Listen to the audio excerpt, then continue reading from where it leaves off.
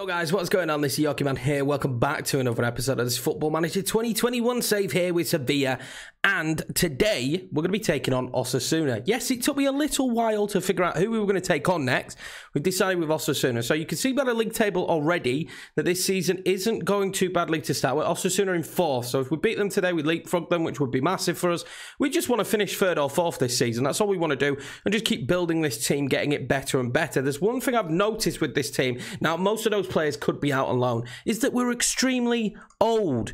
We are really, really old. And when I was picking the Champions League group, it was just so evident that we struggled because there was only one player, which was Kunde, who got away with the under-21 scenario. Oh, in fact, he didn't. It's under-20s now. It's not under-21s. It's under-20s. So even Kunde had to be registered. So picking the Champions League group was frustrating. It was difficult, but we managed to get there in the end. But yeah, we're really old. We've got a huge chunk of players here that we're going to have to, I don't know, rotate and move out of the club eventually. A few of them that will be really difficult to replace will be Navas. I'm learning Fernando because he's been very good, and Rakitic. They're going to be really hard for us to replace, and it's not going to be easy, but hopefully with the right kind of scouting, which we're doing now, we're starting to build up a bit of a shortlist, we'll be able to achieve that. There was a sale. Now, there were no more players brought into the club. As you guys know already, we got no money, but we did sell Sergio Escudero. I like him. He's a decent player, but at the end of the day, he wasn't going to start ahead of Acuna because I like him.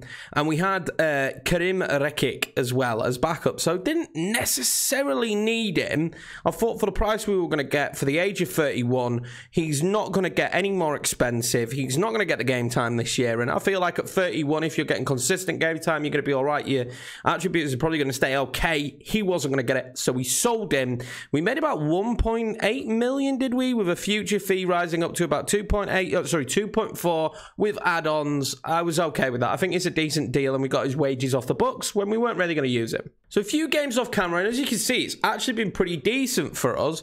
But if you didn't see the last episode, go back and watch it. We'll also take this moment to say, guys, hit subscribe if you're new around here. Also smash the like button. I'd massively appreciate that. Now, Luke de Jong scoring in the 97th minute against Granada after Roberto Soldado scored for them was not my idea of how that game was going to go. Not at all. But luckily for us, we got a late goal. We pick up a point there. In a home game against Granada, we need to be winning them. 3-2 then against Club Bruges. We actually went 2 goals up. We were cruising. We get in at half time. We do our team talk. We're all eating our lemons. Everybody's happy. We come out second half and Chong scores early doors, and that just puts us under tons and tons of pressure. Bas Dost then, another Dutchman, goes and scores a little bit later in the game. All of a sudden it's 2-2, and I'm thinking this is the team we have to beat in this group. We got way more offensive, and Yusuf N. Naziri comes on the pitch, scores in the 98th minute of 6 added on, so I do feel like I FM'd FM a little bit, but it's about time he went our way, isn't it, boys? So yes, we do get a victory there against Bruges, but very lucky. We've been a little bit lucky while we try and figure out the system that we're going to play this season. Next up was Deportivo Alaves, and in a game that we absolutely dominated with an XG of 2.45, we really should have scored more. Rakitic missed a penalty as well, which was frustrating, but at the end of the day, we pulled off the result. We got a 1-0 victory, and we performed fantastically as well in the game to get a victory, so that filled me with confidence going into the Leipzig game. And of course, when we went 1-0 up in the Leipzig game, thanks to Munayer starting up top for the first time, because I haven't been overly impressed with de Jong, we end up losing 3-2 in a game that was extremely even. The only difference was their ability to score more goals than us. We actually come out with this with better XG. We did what I want, though. Our passing was up there. We was better with our pass completion. We were better at our tackles one as well, which was really interesting to see. But in the end, it came down to individuals this game, and let's be honest, they do have better individuals. This was always going to be a difficult game, but in the home tie, I really wanted to pick up the victory. At least a draw. I was very frustrated. We had several good chances towards the back end of the game that we didn't manage to put away, and this time we couldn't make the comeback. Unfortunately, we lost to RB Leipzig. It's a big blow for us in the Champions League. I'm already confined to the fact that we'll probably get Europa League again, because if you look at the Leipzig squad and you look at our squad, it is better. Also, Kunde had a shocker, which doesn't help because he is one of our better centre-backs. And we're playing a lad called Alcedo at left-back, because both left-backs, miraculously, after I sold our third-choice left-back, decide that they're going to get injured. So we've been playing this young lad. Do you know what? He's done all right, to be fair to him, but we'll be happy when we don't have to play him and Acuna and Ricky Rakitic is back. So that leads us to today's game, boys, where we will take on Osasuna, and I'm quite confident that we can get a win. This is what we've been playing. It's a custom tiki-taka. There's still work to be done on this. I am not sold on it yet. I'm not used to playing one where we only have one attacking duty and it's in the centre of the park. There's work to be done on this, but we are producing some fantastic football. And I think the more and more the lads get to know this is key for me. We are not familiar at this yet. The more... Is it not going to show me? Okay, so the more familiar we get with the tactic, the far better. The more of these connections. I can't think of the word for it right now, which is absolutely ridiculous. But the more of these partnerships that we form, the better the team are going to play. Especially in a formation where we do demand very good, tight-knit passing in tight, confined spaces. But Rakitic is just about fit, so he's going to come back into this one. I've dropped Kunde after that terrible performance. Let's see how we get on. Now, we don't particularly have the players to play this yet, but I want these guys to get to grips with this and learn it as quickly as possible. We probably won't play this against the bigger sides, but we'll definitely play it against quote-unquote the smaller sides. I know Osasuna are fourth, but sides that we feel like we can beat, we're going to play this formation and see how we get on. This is our biggest problem at the minute, is the familiarity of the formation. You know, I really do think that it's so important that you have that familiarity, that your players know your formation and what you're expecting of them, especially if it's a formation that is quite demanding in terms of technical ability. We want a lot from our technical players in this, and we have a lot of technical players, but if they're not all on the same hymn sheet, singing from the same hymn sheet, isn't it, Yorkie? Then it's not going to work. We will go to 3D for you in this one today, boys. I have, of course, been playing. I don't want to play direct. I'm going to play sideline and see how we get on with that, as Gomez is taking an opportunity here early doors. We'll have to slow it down a little bit. I'll still play 2D off camera while we're working out the kinks, but I think we're slowly getting there. I'm quite happy with some of the performances. Not necessarily the results, but the performances have been very good recently from the boys, and that's the key for me. We need to be making sure that we're putting out good performances. And this is the key stat for me. Possession and pass completion has been superb for the majority of games so far. So I want to keep that in check. We are susceptible on the break, which is a problem, but the more physical, stronger and quick centre-backs we get, the better it's going to be for us as we win the ball back there. Ocampos, Fernando. We are doing short throw-ins now. I haven't touched the corners yet. I'm quite happy with where they are with the default. Munayer, Ocampos, Rakitic, Gomez, Munayer blasts it over. He's got his first goal for me very recently. I'd like him to score more. We've got to remember as well as we're away here. And I do feel like when you're away, it does go against you. 70% possession now at the moment. As the clock ticks on, not much is happening. We're at the 35th minute here, and it's going to be attack for Osasuna. And that's a great ball, and it should be 1-0. I don't think that was offside. It wasn't offside. This is our biggest issue at the moment. We don't seem to play the offside trap too well, and playing such a high line has caused us problems. So we've been better at going forward than we have in recent games, but we've been quite poor at being caught out, especially if they've got some quick players. I feel like my defenders just aren't smart enough to track the opposition forwards, and that's been a bit of a problem for us as we hit half-time here, and there's been 2 shots on target. It's been a very dull game as a live com goes. We should have brought the Leipzig one. I'm going to try by not using the offside trap, see if that helps us a little bit. I think sometimes the offside trap can tell you players to, if they're not organised and familiar with using the offside trap, one will always leave the player on side, and it leads to all kinds of problems.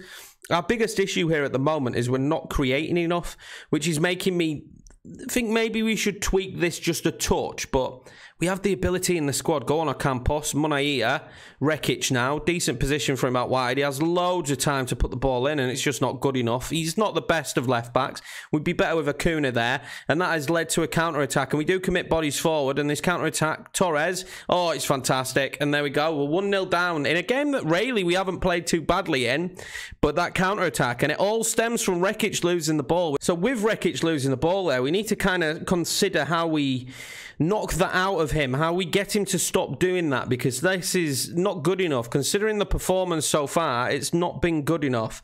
We need to figure out a way to stop him from making those mistakes, as I'm absolutely chucking my arms around out wide. We're a better team than that, and again, it's going to take a while for the boys to get used to this formation. When you're playing away against well-drilled teams like Osasuna seem to be, It's always going to be an issue. Can we get a goal back here, though?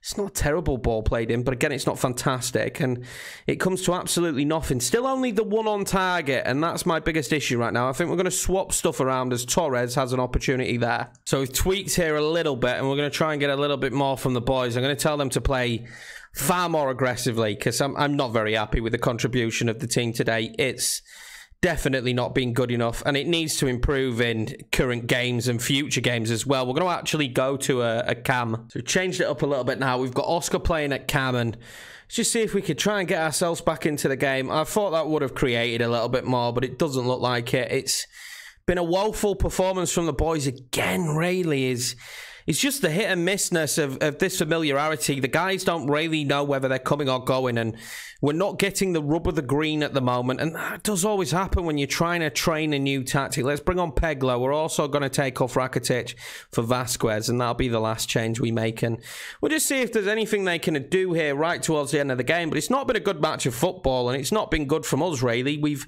made changes and offered absolutely nothing with those changes, and that will be full-time now, I imagine, as, wow, we've gone well over. If we score here, this is ridiculous.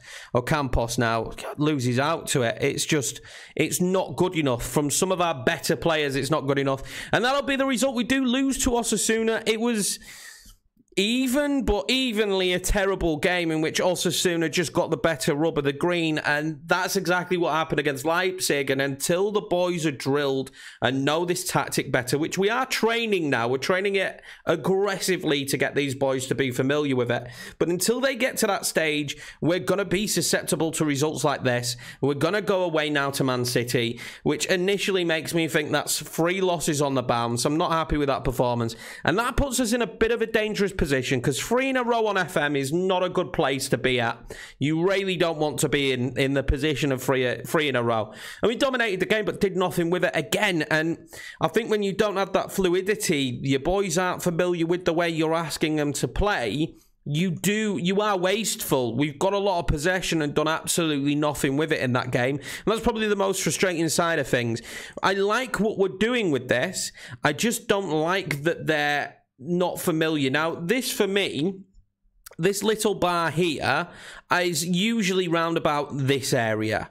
Usually round about that area, and you're okay with it. Not fine. This is really poor familiarity. This is really poor, and the boys don't really know what they're doing. For some strange reason, Rakitic doesn't. Now, we could change that around, but again, for some strange reason, nobody knows how to play roaming playmaker in this formation, so maybe we change that. And there's stuff that needs to be fixed. There's stuff that needs to be fixed, and we need to work on it, because at the moment, we're not playing to our strengths. But we'll do that off camera. Anyway, boys, thank you very much for the support. As per usual, I appreciate it. If you're new around here, hit subscribe. I've said it once already. I'll say it again. Smash the like button. We'll be back in the next episode. I'll just do a similar situation. We might play the second Man City game. We might play the Cercle Bruges game. The Club Bruges game. That makes more sense. But anyway, guys, take it easy. Stay safe. I'll see you in the next one.